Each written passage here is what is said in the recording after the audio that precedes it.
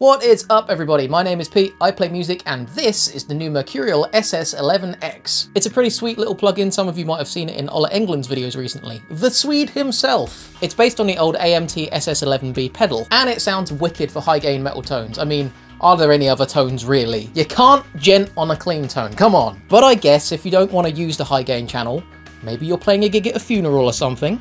It happens. It's got both clean and crunch channels which sound really nice. You know what, playing a gig at a funeral sounds really metal actually. Alright, enough yapping from me, let's see what this thing has got and show it some metal with a song featuring some downpicking. Lots of downpicking. Some would say it features too much downpicking.